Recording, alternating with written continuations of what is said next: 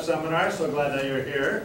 I am really excited today to introduce, as most of you probably know, Steve Vavrus, who's a senior scientist at CCR, assistant director at CCR, and can we still say relatively newly minted? Sure. Relatively newly minted state climatologist. And we were just talking about this. I think this is a pretty nice little logo, so I'll love to see if you can keep that in. Going forward. So thanks for being here, Steve, and for giving us some updates on the Climatology office and some initiatives going forward. Thanks, Paul. Yeah.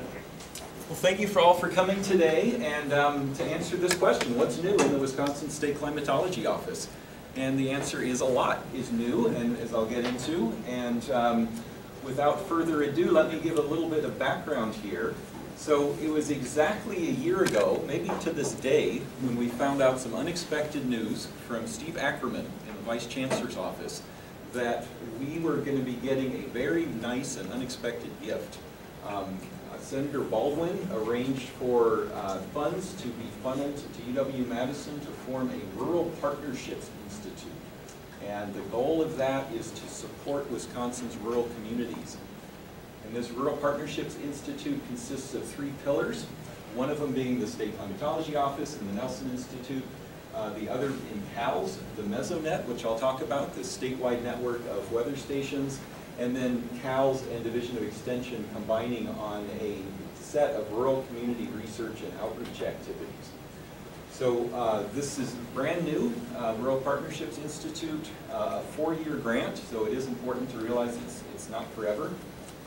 And there's a lot of good things that came about. So we applied for this in, November, lickety-split. In December it was approved, and in January we hit the ground running. So it all happened really, really quickly. A lot of pluses. The biggest, from my point of view, the State Climatology Office finally has resources after more than 20 years of volunteer operations. And because it's grant funded, one advantage is that we're not beholden to being, say, in a state agency where we have to consider the politics of what we do. Another is that it encourages research. This is intended as both service and outreach, but also largely research.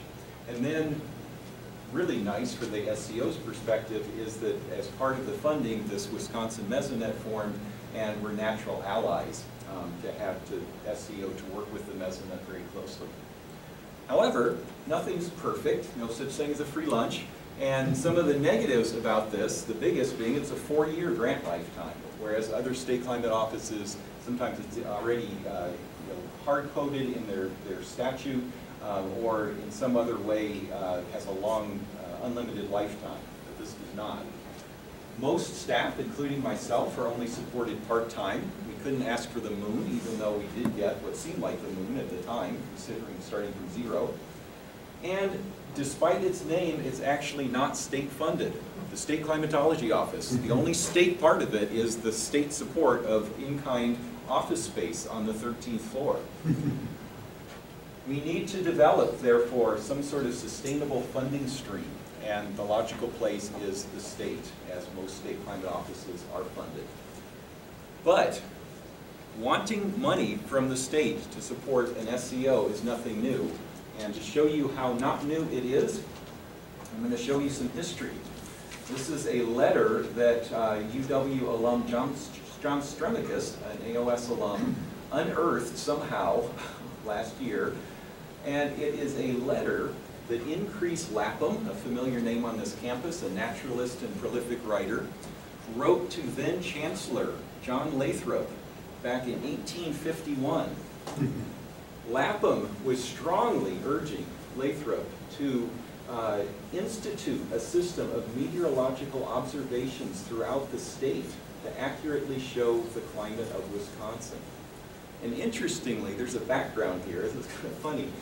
The results obtained by correct and continuous observations would set at risk many of the misrepresentations and slanders now uttered daily in New York by hired agents of the climate and agricultural capacities of our highly favored state. So Michael, that's your responsibility as a New Yorker. Slanders. So we had to set the record straight. And then increase. Lapham closes by saying it would be much advantage to Wisconsin to have these observations made and published in connection with the others, so as to show at once our exact position among other states in regard to climate. This is way back in the early 1850s. Unfortunately, Lathrop did not institute a state climatology office at the time, although there is a long history of meteorological observations on campus and in the state. But it took a long time and a lot of evolution before we get to where we are today. And this is a very brief history of the State Climatology Office. If you want to know the full history, talk to Ed Hopkins. He knows it all. Prior to 1953, most of Wisconsin's climate records were managed by the U.S. Weather Bureau, now the National Weather Service, in their Madison office. And there was a lot of overlap between the Madison office and the UW campus.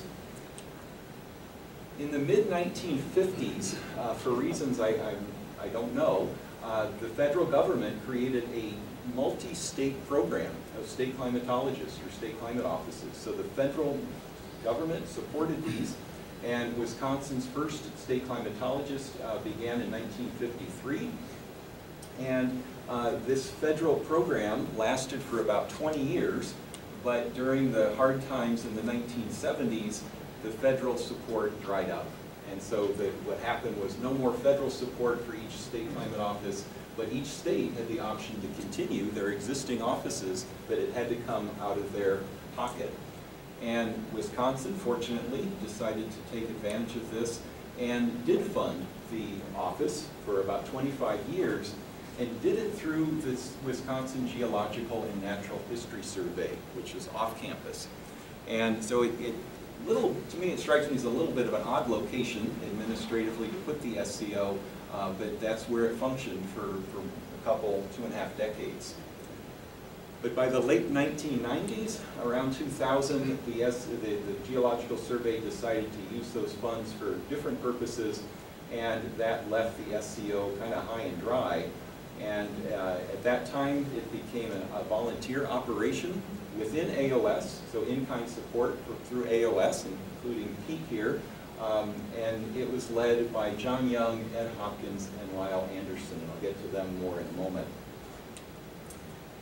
And then, where we are today, after this long period without any funding, we received this grant, and now we began through this Rural Partnerships Institute. So this is a brief history of where we've been. And the big news here for today's talk is starting here in 2023.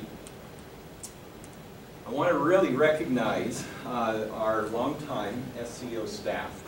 So without them, the office would not have been able to hit the ground running. It would have been more of a hitting from a dead start this year. First of all, John Young, Emeritus Professor in AOS, was the longtime director. Steve. Yep. There he is. All right, John. There you are. Thank you. And have a seat. You should have your choice of seats as I'm recognizing you.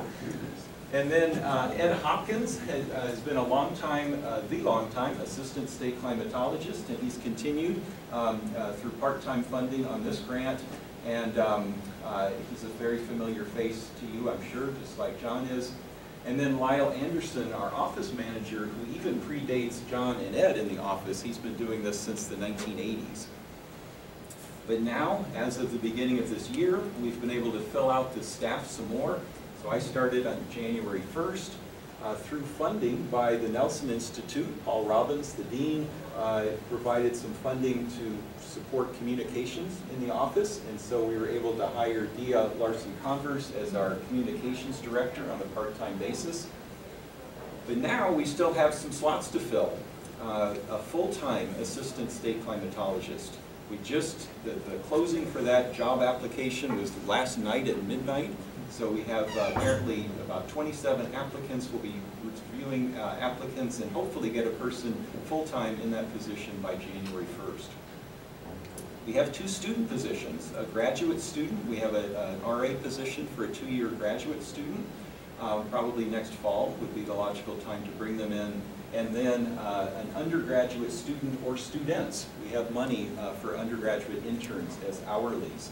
And so this is great. I mean, we now have the ability to really fill out this matrix and provide training, provide lots of services that we couldn't provide before when this was done on not even a shoestring budget. Okay, so that's where things stand in the big picture.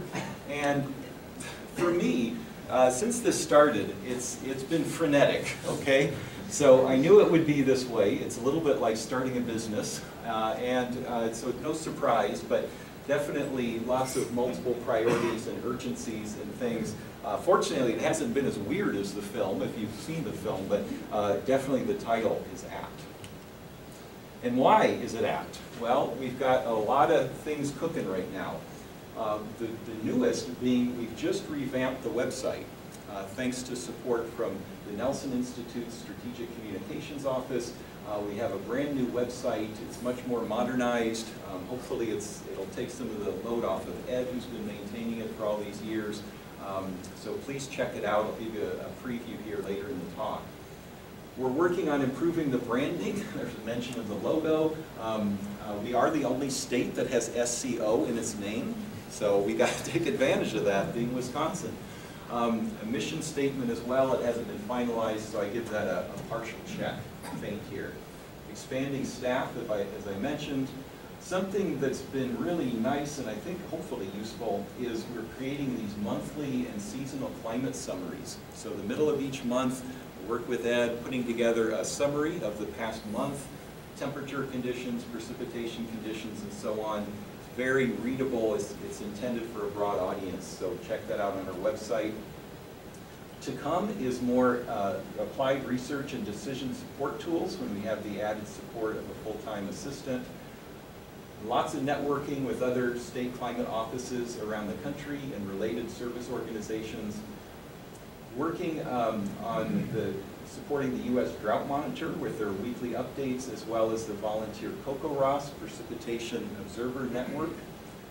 Talk about that more in a bit. We have money in the budget to host a climate summit to gather stakeholder input about what people would like the office to be. That's still in the works. Started a Twitter account and hopefully expand to things like Instagram and YouTube to increase our social media presence. Interfacing with the Wisconsin Mesonet, talk more later. And then, when time permits, we have a plan to form an advisory board called the Climate Partners Team to help have stakeholders provide input on the direction of the office. So that's what's been happening so far in 2023. But now let me take a step back and just ask a question that I've been asked. Why does Wisconsin or any state need a state climatology office? Isn't all the information you need online anyway? Why does anybody need to fund an office? Well, I would say there's lots of reasons. One is the fact that the climate is changing, and it's changing dramatically, and it's having societal impacts. This is a figure that I've taken from wiki work showing the temperature trends in Wisconsin since records began in 1895. By decade, this shows the annual mean temperature, and you can see that the last 2 decades were the warmest on record.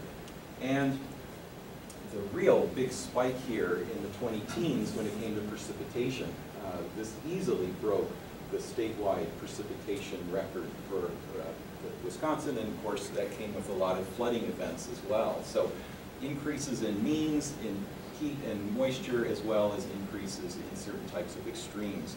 So that alone is a reason why there's a lot more attention being paid to places like climate offices. That heating has big impacts on the ground or on the water.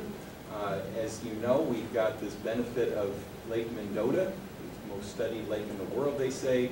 And one of the things, the important records the office keeps, thanks to Ed, is a 170-year now record of lake ice conditions.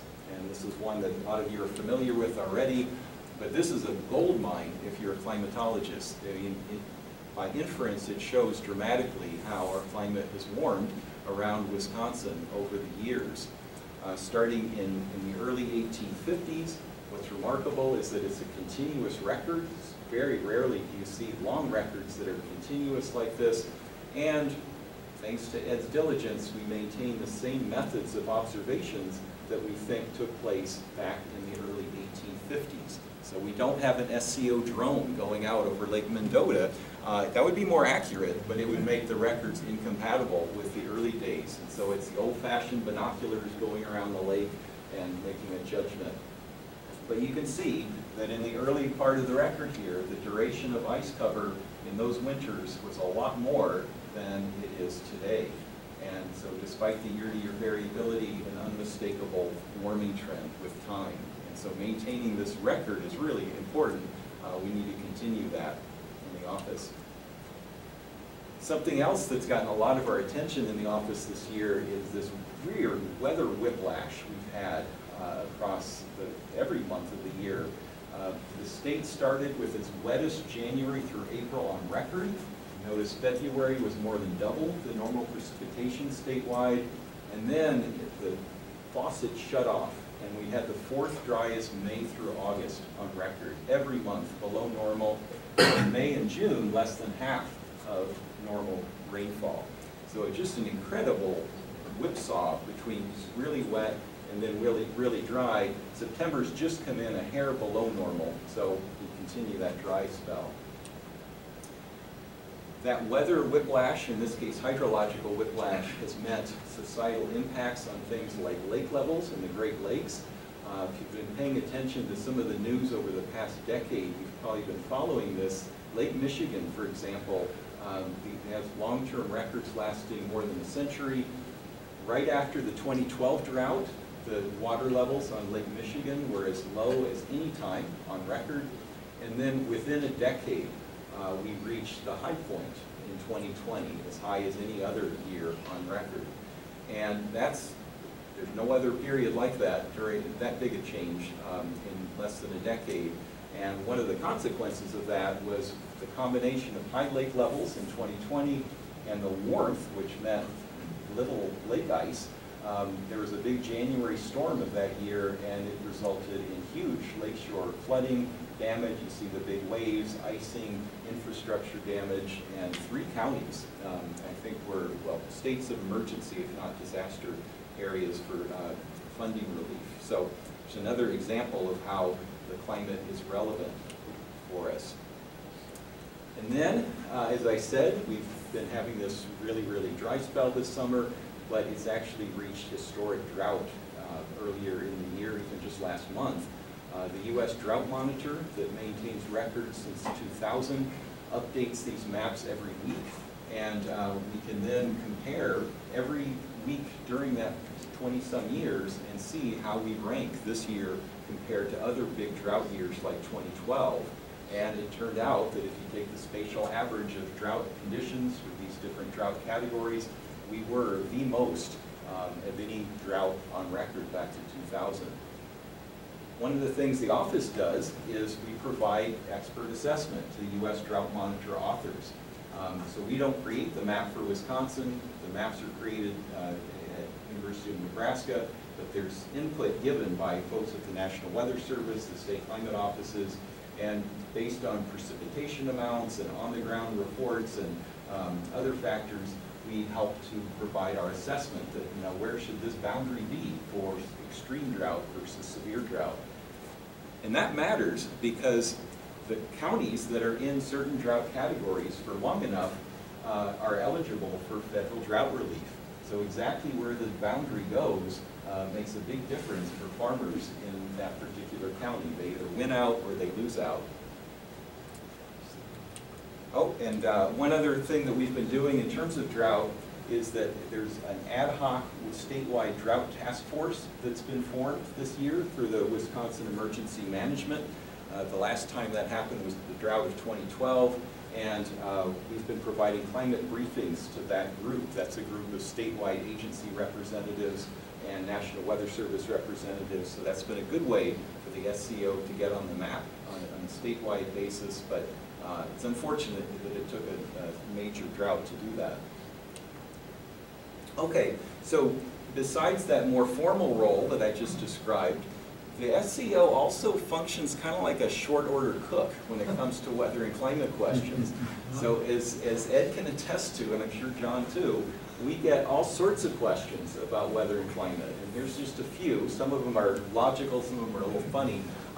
We get a lot about climate change affecting things like the Burka binder. Got a lot of those back in January and February. Lots of insurance representatives wondering about climate data for their claims. So a lot, snow and rain in particular. Sometimes you get a person doing a story on, like, in this case, the Bayfield flash flood, and they want upper air data. Not easy to find. On an agricultural basis, we get queries about things like potato farming and wine growing and how climate change is affecting those. Basic things. Is there a trend in thunderstorms across Wisconsin? Actually surprisingly hard to answer. Lots already, and more to come, about how El Nino will affect our winter weather. And then the strangest one that I've seen this year, somebody from the energy industry saying that, boy, there's been a lot more of these squirrel-induced transformer blow-ups. Is the drought or heat to blame? I said, well, I'm going to outsource that one. No idea how weather affects drought behavior or squirrel behavior. Question about the New Richmond tornado in 1899, another one similar to this Bayfield question. Early September, WKOW meteorologists wanted to know what's the hottest football game ever played at Camp Randall. We didn't quite make it, but we were close this year in the early 90s. And then another odd one, butterfly migration. Apparently this year had a big influx of a certain type of butterfly from out west, and this butterfly expert was wondering if it was because of odd wind patterns. And then finally, a really apt one for this year, how does wildfire smoke affect crops? So this gives you an idea of the sorts of questions we get by phone or by email. You really never know what's coming, and either we try to answer them ourselves. Ed does most of these. He does Dr. Data, a lot of experience handling these things, but sometimes we outsource them to other experts around. Okay, so big picture. What is our mission and what is our vision for the State Climatology Office? So now with these new resources, a revitalized office, we can kind of decide for ourselves if we want to go in a different direction. So a working mission statement for now is that the office should provide climate services that help Wisconsinites use weather and climate information most effectively. And this term, climate services, I hear all the time, or at least I started to hear all the time when I took this position as director. And I couldn't really define it. And I thought, well, that's a problem because everybody's talking about it and that the office provides these services, but I didn't really have a definition myself. So I had to think long and hard about it. And finally, I came up with my perception of what climate services should be for this office. And it's embodied by this guy. A three-eyed monster is my metaphor for climate services. And the reason is that each eye represents an element of these climate services. So one eye that the office should provide is information, and specifically reliable weather and climate information. So one of the things that people will say is, you don't need a climate office, all this information on weather and climate is online. Problem, there's a lot of bad information online as well as good information. So how do you separate the good from the bad? And that's one of the roles that the office can play, as well as directly providing weather and climate information in the form of those monthly weather summaries, for example. I'm still struck by how many people think the Farmer's Almanac is a reliable way to gauge what the weather is going to be this winter. John Martin's not here, because he already was dissing the Farmer's Almanac last Friday night. I was happy to hear that. Anyway, it is not, and other sources are better, obviously, for this crowd. Interpretation is another I. So assisting users in how to understand and apply reliable information. So even if people find good information or we provide it, it's still not always easy to understand and apply.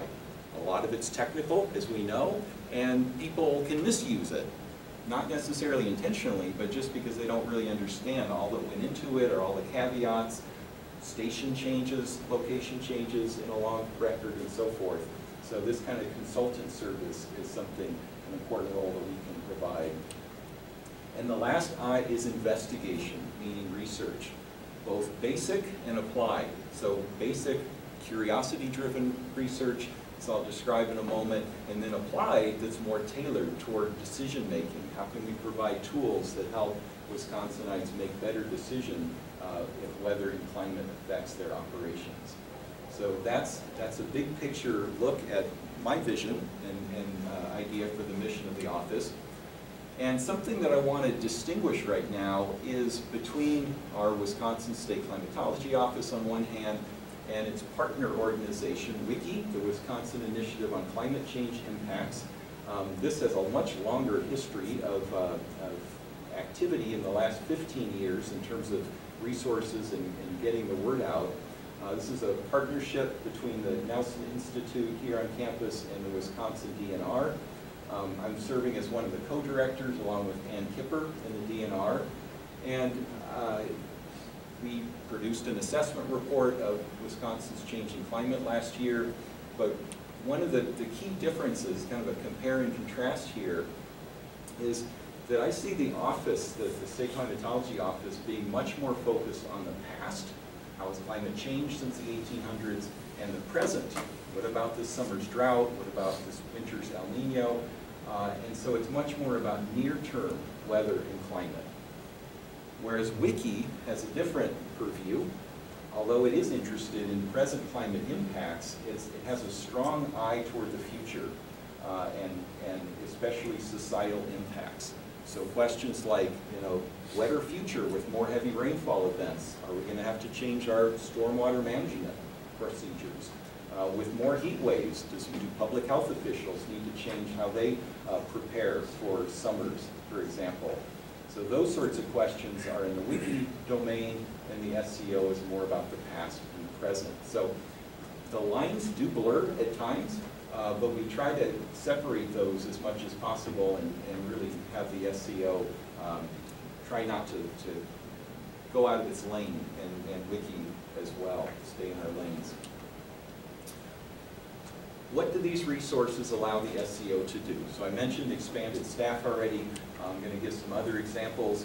These monthly climate summaries. So this is something you can get online. We have them back to January, both monthly and seasonal. So the August one is the most recent, and the September one is coming up shortly.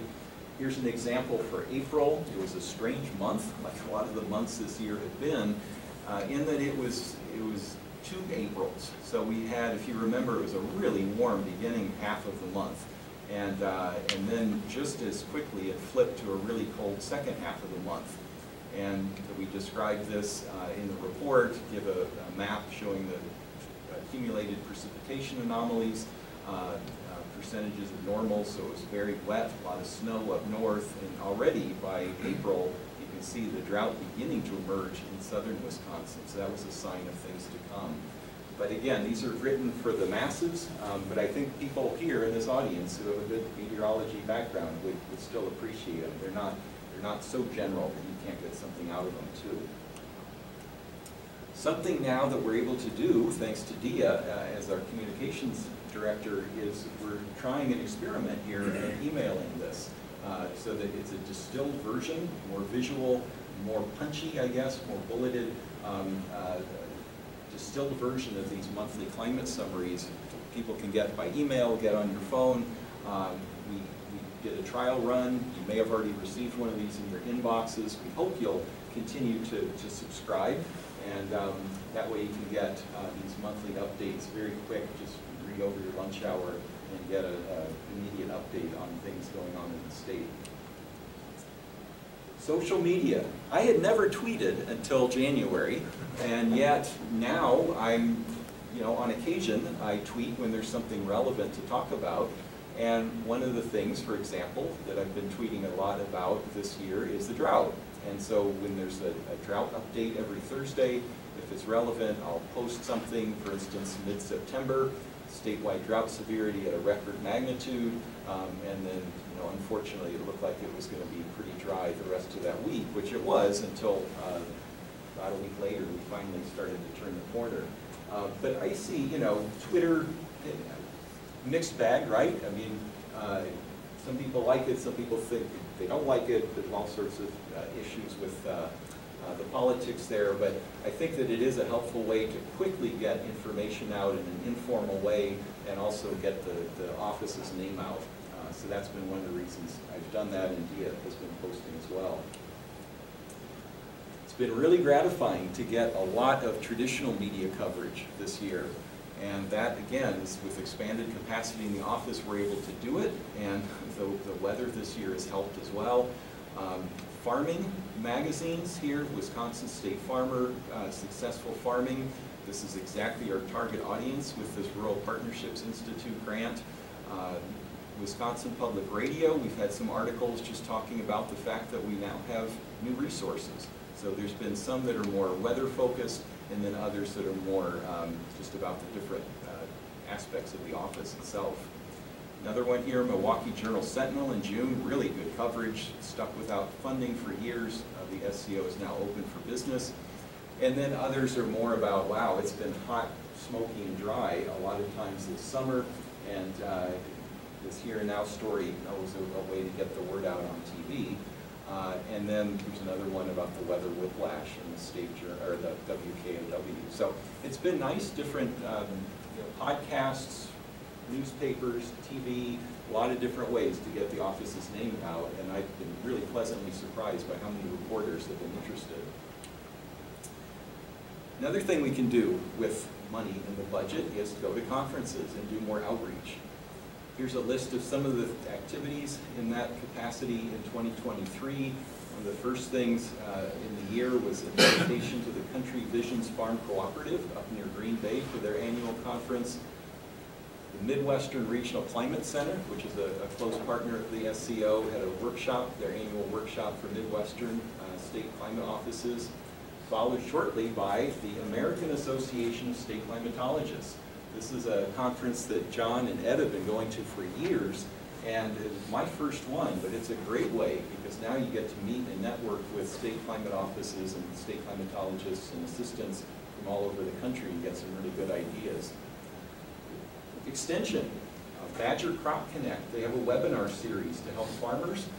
This year they had occasional special webinars on the drought, and so I provided climate guidance and SCO background on the drought through that. Just about to go to a Wisconsin Academy-sponsored summit on agriculture and rural resilience up in Eau Claire. That'll be a great way to connect with over 100 farmers and ag representatives up there. And then, again, Extension in their Badger Crop Series, putting on a road show in November. They do this every year, going to different cities across the state and have multiple farm organizations and farmers attending that. So another good way to get the word out. Just got an invitation to the Wisconsin DNR Drinking Water and Groundwater Program in Chula Vista, so that'll be in December. A different audience, much more hydrology focused. And then for next year, already some things going on. The Wisconsin Potato and Vegetable Growers Association, that's a biggie. Really happy to get an invitation to speak to them. And then already lined up a Wisconsin Master Naturalist training through UW Extension next August. And then, this is not a typo, this was for June of 2025, the Arboretum Luncheon Lecture Series. So I'm quite sure I have nothing on the calendar for June of 2025. This is great. I mean, this is wonderful, and as we get the full-time assistant, that'll be even more opportunities to expand some of these invitations and accept more. Something you should definitely look at, if you haven't already, the brand new website. This was made possible by Eric Lister and Diane Stoyanovich in the Nelson Institute. They and Ed and I have had meetings since probably early February as we strategize to transform our website for many years into something that's newer, more functional, more modern. It's better if you have a phone and you're looking at it that way. It's featuring here some of our areas of expertise. Climate data is going to be the bread and butter component, probably always on our website when people come to visit, but also now the expanded Mesonet, as I'll get to. And then right now it's more examples of preliminary research we've done and research we may do. But just as an example, if you go down and you click on some of those links, like recent data, historic data, you can bring up stuff like this, which is a new format. If you want to get climate normals for any location in Wisconsin, these are a combination of co-op and airport stations, and you just go and click. You click on Madison's, you'll end up getting a graph like this that's automatically generated, the most recent 30-year climate normals, so the daily average high for a month, the average low and the mean, precipitation in green, and monthly snowfall. And if you hover the cursor over any of these, you actually can see the exact values. You can then print or download the graphic or the table that accompanies it. And so you really are, it's great if you have presentations, you just want to quickly get that and run with it. Another thing you can do from the new website is get the daily highs and lows for every day of the year compared to normal. So this is the yellow line is the average annual daily maximum, blue is daily minimum starting in January through today. And so you can pick up things for 2023 like that really warm early April we had, or the late season heat wave, or the fact that we didn't have much bitterly cold air at all. We had only like 2 or 3 nights below 0 in 2023. The big story this year, though, of course, has been the precipitation. So this is a new way of looking at it, but it's a lot here on one graph. So the blue bars are the precipitation amounts for a given day, for here. And then the black line is the accumulated running average for the year. And the green is the normal. So just from that, you can see that in the early part of the year, the actual exceeded the normal, accumulated, and then when the drought hit, we've stayed below ever since. And then as bookends, this is the highest, wettest year on record, and the red is the lowest, driest year on record. So a lot of stuff you can get out of this, and we've tried to make it so that any of these graphs you can download, either the data or the graphic itself. Those are individual stations. If you want a big statewide perspective for climate trends, you can see those illustrated really well, going back to 1895 from NCEI, average statewide temperature, and boy, you really see the last 25 years how unusually warm we've been. And similarly for precipitation, the statewide average 20 teens being so wet stands out really clearly here. Compare that to the 1930s dry Dust Bowl. So very quickly you can get this information. We've tried to automate this as much as possible, so Ed doesn't have to do manual updates of graphs so often. I know he enjoys it, but it's a lot of work. This way, we're trying to make it as seamless as possible.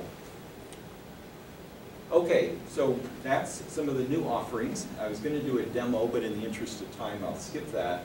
But one of the other things that we're going to be promoting more on the website and in our own research is this Wisconsin Environmental Mesonet. So this is a project as part of the Rural Partnerships Institute that Chris Kacharik and Chris Bagaski have been heading up.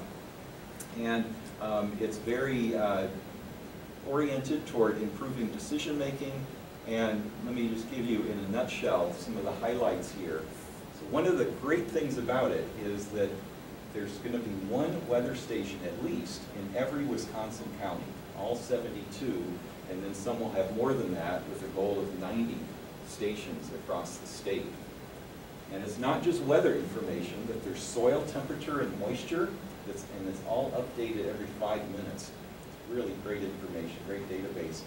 And the variables that it'll provide, and already are providing, temperature, relative humidity, precipitation, wind, solar energy, snow depth, and then soil conditions, both temperature and moisture at 5 depths down to 1 meter, which is surprising. I mean, that's better than a lot of mesonets I've seen. So here is the current map of these mesonet stations. 17 up, 73 to go. You see that they're not evenly distributed yet. Door County has a bunch to help its cherry and apple growers. Several now around Madison. There are some gaps, but Chris and Chris are very well aware of it, and they're going to be strategic about where they place these coming up. There's going to be several more coming up still by the end of this calendar year. And just to show you some of the utility of this mesonet data, if you pick one of these, and I just picked as an example Hancock, in the center part of the state, and you look at its soil moisture data, say for 20-inch depth, starting in April 1st, so I picked that when we were still wet, and then going to the present. And it really gives you a nice illustration of our drought. For the first few weeks, even the first month or two, the soil moisture was plentiful, and then look at how it just dropped out in May into June, and then the peak drought you can infer in July, and then we had a couple of big rain events sandwiched between dry spells, so you can see how the soil dried out. And so we're still not great, but we're a lot better off than we were in July. One of the reasons this is useful, it's not just a reality check, because we all knew it was dry in May, June, and July around here, but when you put together the drought monitor, it's so important to have consistent data across the state. The drought authors and the advisors like me rely on a lot of piecemeal information. So precipitation amounts in different parts of the state, condition monitoring reports by observers, those are qualitative, they're not consistent from one observer to another. Something like the WISCO-net, the mesonet, provides consistent ways of measuring things like soil moisture, and precipitation, but especially soil moisture that's hard to find elsewhere, so that the Hancock station is compatible with one of the Door County stations, and an Eau Claire station, and a Madison station. So then when you look at the data, you can say, okay, yeah, so Dane County is a certain dryness, up by Hancock is a different dryness, and you know it's not just an observer bias, for example. So this is going to be a terrific resource, especially as we get a future drought, but just even in its own right. The mesonet's not the only observing system in town. There's also this COCOROS, Community Cooperative Rain, Hail, and Snow Network. It's a mouthful, but this is something that if you're interested, I don't know, is anybody a COCOROS observer here? Okay, got a few.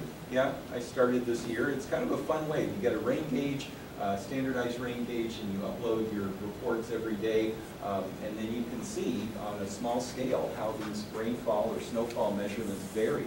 And especially during a drought, when you have sometimes in the summer big variations spatially, it's really helpful for drought authors in particular to see how these differences have lined up in a certain county and help mark the drought monitor map more accurately. The office is one of the coordinators, along with the National Weather Service and Sullivan, and so that's another reason I'm encouraging you to do it, but it's just, it really is a useful database for understanding moisture and weather conditions. Research. This is something that was beyond the capacity, for the most part, of John and Ed when they were doing this on a volunteer basis, but now we have the ability to provide more research to understand Wisconsin's climate better, and also to provide some helpful decision support tools. So basic research, curiosity driven. Is Wisconsin getting snowier? Such a basic question. Well, it's not a simple answer. We have snowfall records dating back to the 1890s. And this is the seasonal snowfall amount to the present. It doesn't quite include the snowy winter we just had. If you take this data literally, you would say we are becoming snowier by a lot, a foot more on average than in the early 1890s. But there's a real question about whether this is real or spurious. And some of us have lived through some of these snowy winters recently, so we can believe it. But even then, we don't know how they compare to some of the winters in the distant past when we weren't around. The reason it's a question is that there's different ways that snow is measured now than there was 100 years ago. The timing is different, the snow platforms, how quickly or how often the platform is cleared, snow to rainfall ratios, various things. Ken Kunkel had a nice article about this years ago. And so this is the kind of question that a state climate office can explore and try to help resolve. Another one, which is just keeps puzzling me continuously, is why aren't we getting more extreme heat in Wisconsin? There's no doubt the climate's warming. There's no doubt Wisconsin's climate warming. Our summers are warming, and yet, if you look at measures of hot days, frequencies of hot days, or intensity, we don't see the signal as clearly as you would expect. This is the highest statewide temperature in any calendar year, going back all the way to 1885. And here's the 100-degree baseline, and you see that it was commonplace. Most years in the first half of the record, Wisconsin exceeded 100 degrees, and you see the big spike in the 1930s. But yet, we went through this period, oddly, we went through 10 years without breaking 100 degrees. We just broke it during that late August heat wave this year. It's the first time since 2012 that any station in Wisconsin had broken 100 degrees. Really odd. There hadn't been anything that cool in the record. So how do you resolve that? Why are the summers getting warmer, but the extreme heat during summer is not? Not sure. Some people say it's corn sweat coming from more agricultural intensity. Maybe there's another factor. Maybe there's measurement differences. We don't know. But that's another kind of basic research question that a state climatology office can explore. And then some final examples here are more practical. This is applied research. The South Dakota Climate Office, through funding by way of their soybean council, got a grant to implement a spray forecast tool. They have an online portal that, using measurement data from South Dakota, they instantly give information on wind speed and temperature inversion to tell farmers whether it's safe to spray for their soybeans. And it's all color-coded. Red means no, don't spray. In this case, it's too windy. Green means, yeah, you're okay to spray. And yellow means not sure. Be cautious. And so this is a very practical thing for soybean growers to know when it's safe to spray. Wisconsin already has something similar. It's something called a runoff risk advisory forecast to help with manure management decisions. This is something through DATCAP, which has a map updated each day, and depending on the state of the soil, frozen or thawed, soil moisture conditions, and rainfall, it produces an advisory forecast. So anything in magenta here is bad, don't spray. In this case, it was probably the ground was too snowy or frozen, but yellow means the risk is low, so that it was warm enough and the soils could handle it. Another practical kind of tool for decision makers. The Kansas Climate Office has come up with an animal comfort index, which is based on the wet bulb load temperature, and so they use temperature, humidity, sunlight, and wind speed, and update this from their Mesonet climate data every hour. And based on that, they also come up with this color coding. If it's above a certain threshold, that index means watch out. If you have livestock, be extra careful. It works in the summer and it works in the winter based on wind chill to tell farmers when they're in real danger with their livestock. And then one other idea that hasn't really germinated yet, but I think it's possible that we could do something like this in Wisconsin. We all know maple, the flow of maple sap is highly dependent on temperature. There was a study done recently that showed quantitatively, looking at a lot of different measurements, different places around the eastern U.S., they found that there was an optimal maximum daily high and minimum daily low that was best for sap flow. So it's color-coded here. The reds indicate the optimal conditions.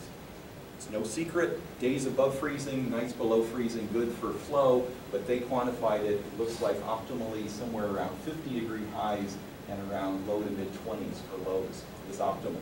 And so having something like this based on National Weather Service temperature forecast for the next week or two, this could be a kind of tool to help those people who do maple syrup production, and Wisconsin's actually a big maple syrup producer, to provide quantitative information to help their guidance. All right, so the last thing I'm going to show here is our partners and collaborators. And at the top, Rural Partnerships Institute that made this possible.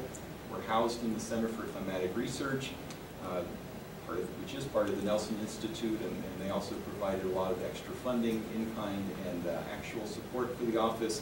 And then you see a lot of different organizations, some internal to campus, some internal to this building, and some external.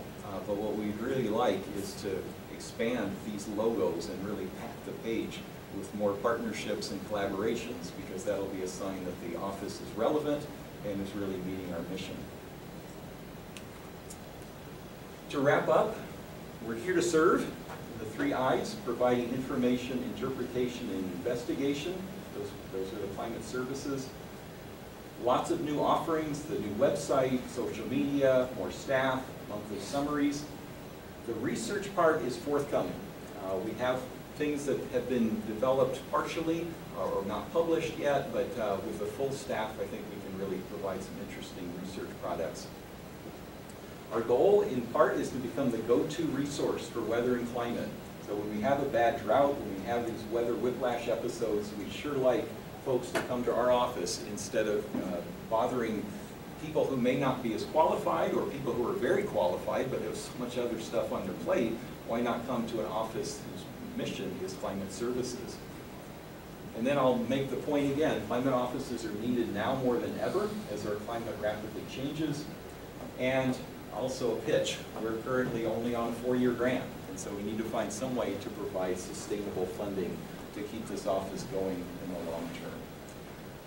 I'll stop there and be happy to take questions or comments.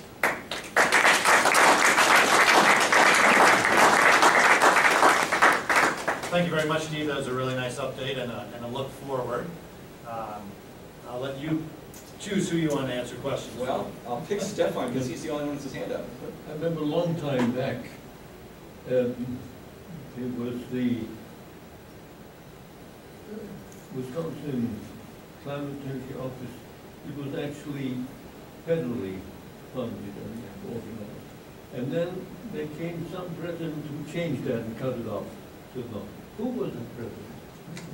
I don't know. It predates me, but it was 1973. Something like that. Yeah, and the economy wasn't great in 1973. That was probably one factor. But I don't know. I don't really know the history of why the feds decided to create a state climatology program in the 50s. I can imagine why it was discontinued because of budget problems. But the impetus, it was Helmut Landsberg apparently who made the push to get this going in the 1950s. John's nodding his head. Do you know more about the history, about how that formed in the? Well, the politicians killed it. They decided that states should not be using federal funds to support a state service. Mm-hmm. And so I think Nixon had a lot to do with it. Nixon. But do you know how it formed in the 50s? What was the impetus to get it created? Helmut Landsberg. He just had a lot of sway? Yeah, he was, late in his career, he was a professor at the University of Maryland. This was in the 50s. Mm-hmm. Okay. This is a period when everything meteorological was starting to develop after World War II. And there were a lot of people that were younger who were making the weather service develop and universities develop, etc. Mm-hmm. Same with climate. Okay. But that one didn't stick, the federal funding, because of politicians. Right. Okay, so we'll blame politicians. Yeah, that's what I remember. It was a political sort of a muscle in there. Yeah. Right? So this is all really exciting, and congratulations on being able to kick it off. For most state climate offices, are they funded by universities, or are they funded separately by the state? Yeah, it's a good question. How are state climate offices funded? It's all over the place. Yeah. The funding and the administrative locations, the Iowa office, for example, is in the Department of Agriculture. Okay. So that's great in the sense that they have guaranteed funding, but it's not so great that they have to be beholden to the political interests. Illinois is in the State Water Survey. Indiana's Purdue and the Midwestern Regional Climate Center. Michigan is at Michigan State University. Minnesota is in their DNR. So just our neighboring states, there's a whole range of different funding options and locations. So there's a lot of different models, and maybe there's some models that cobble together funding from a group of sources. That's another potential. The university's talking about focusing on climate change and sustainability. It seems like there's an opportunity. Absolutely. I hope so. Yeah. So the Wisconsin team. Hello. Okay, Chris. Chris, David, Caitlin. All right, the whole team. We're running Wisconsin. I don't want to disappoint everybody, but no snow depth. No snow depth? No Okay. snow depth. So, but Coco Ross does snow depth, so you can. Coco Ross will do snow depth, but not Wisconsin. But we are here. We live over in Wisconsin Energy Institute. So if you ever need to come see us, that's where we are. 3 more weather stations will go in next week. Caitlin and I will get out and get those in. And we've talked about, and I've got David keyed on putting the cattle comfort index on. Oh, good.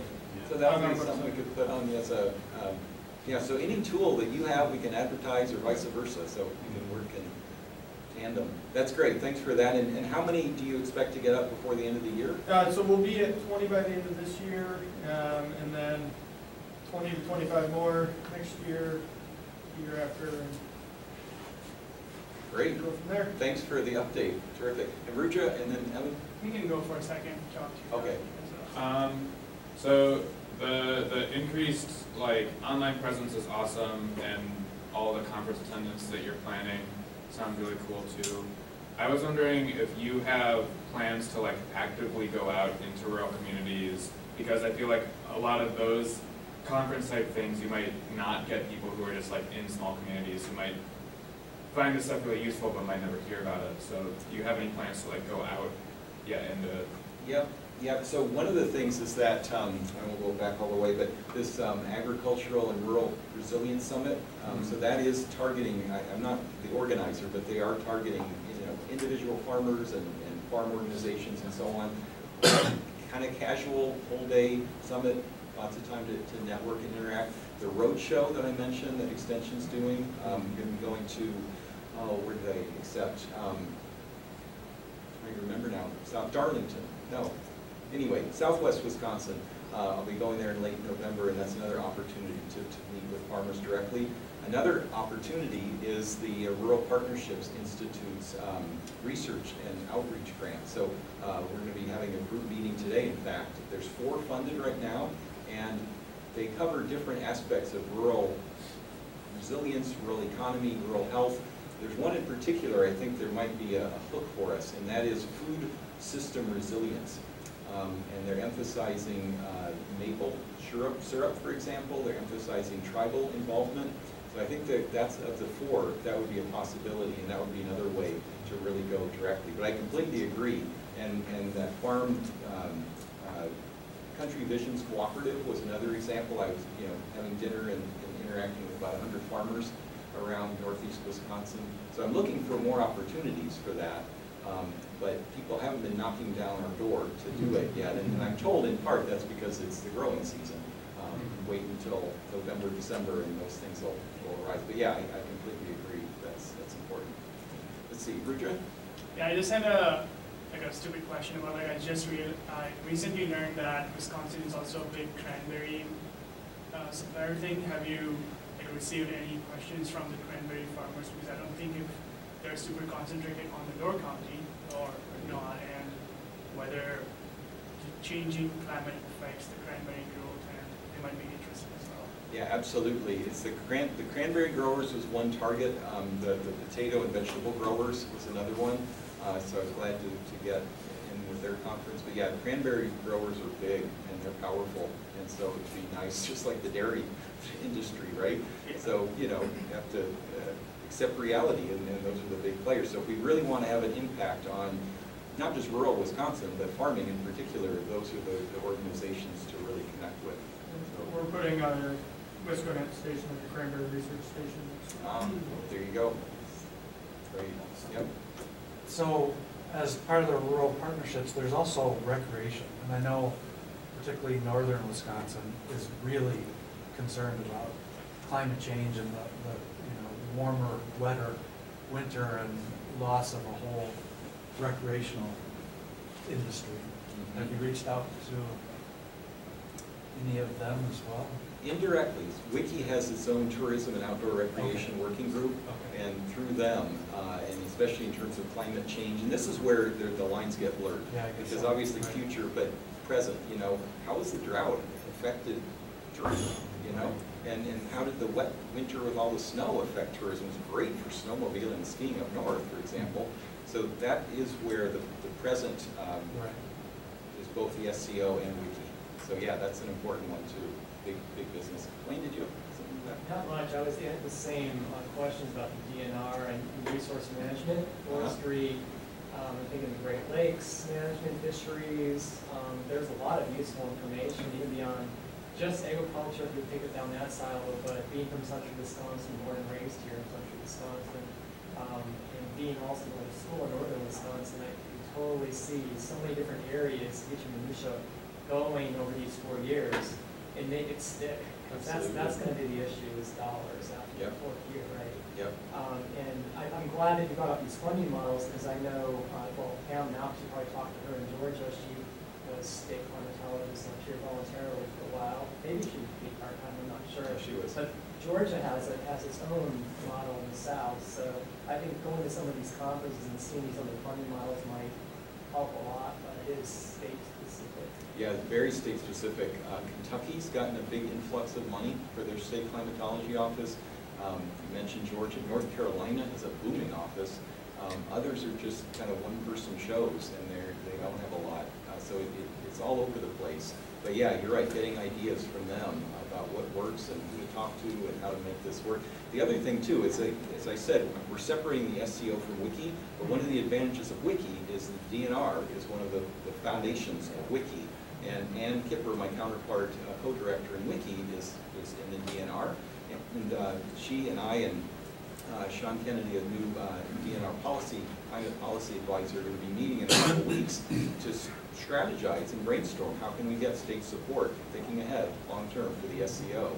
And so having them as allies is a huge benefit for the office. They know that state political scene a lot better than I do. Anything else? All right, thanks for your attention. All right, let's thank Steve one more time.